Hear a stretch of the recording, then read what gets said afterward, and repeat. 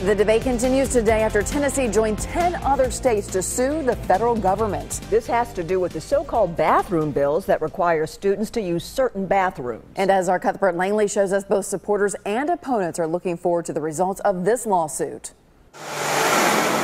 You can see it and hear it.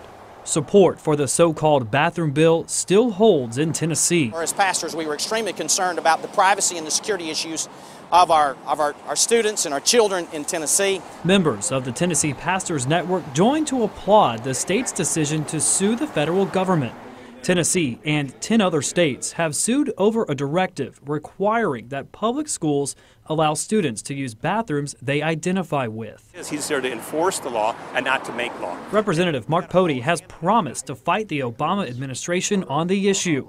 He says it needs to be up to the states to decide how to police bathrooms. No, this isn't right.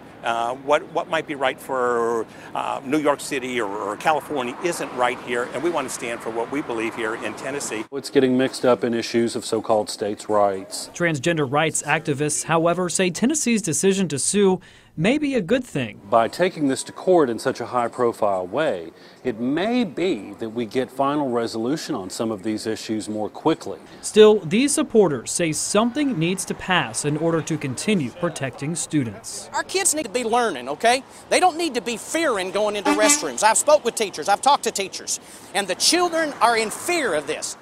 Some Republicans did want to hold a special session, but now that this lawsuit has been filed, they say there is no need to hold a special session this summer to talk about the bathroom bill. In downtown Nashville tonight, Cuthbert Langley, News Channel 5.